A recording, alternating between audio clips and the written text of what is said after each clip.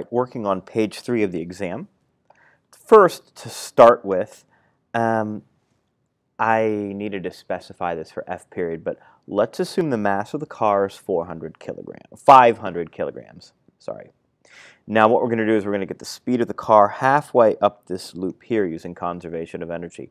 So let's be careful. First, we have all gravitational energy to start with. And then when we get to point A, we have a combination of gravitational energy and kinetic energy. So when we put it all together, we're going to end up getting here Eg at the top equals Eg plus Ek. And when we throw the numbers in there, that's going to be m times g times h equals m times g.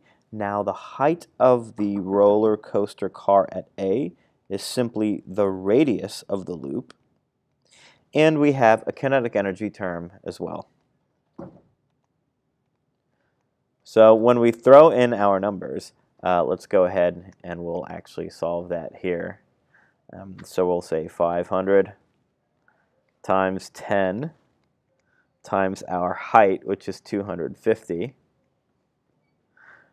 equals 500 times 10 times this radius of the loop, which is the new height, and that's going to be 25, plus we're going to end up getting here 1/2 times the 500 times the v squared here. Let's simplify a few terms. So there's a lot of numbers here. So that's going to give us like, oh my gosh, like 1,250,000. That's just a gross looking number. But it's a necessary number, so don't despair. Equals, and then this is what? 500 times 10 times 25. So, and then we're going to end up, whoops, I'm getting 125,000 here. And then finally we'll get plus 250v squared. And then when we're going to simplify this further. I'll just let you simplify this on your own time, but when you do that, you're going to end up getting a v equal to 67.1 meters per second. So that is part A. All right, here we go. So here I am. I'm going to finish part B of this problem, and a little gaggle of physics students has shown up, and they're making faces at me. So we're going to see if we can actually navigate these problems in a normal way. So, all right, here we go. I will not be gargling. Yes, I called you out. All right, so when the coaster is at point A, the normal force points to the left and the weight points down. So we're going to draw this as a free body diagram. So we'll represent our coaster as a little point. You know what? I'm feeling sassy, so I'm going to use strawberry.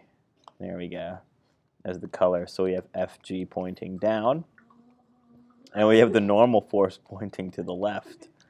All right. Now we got to determine the normal force on the roller coaster.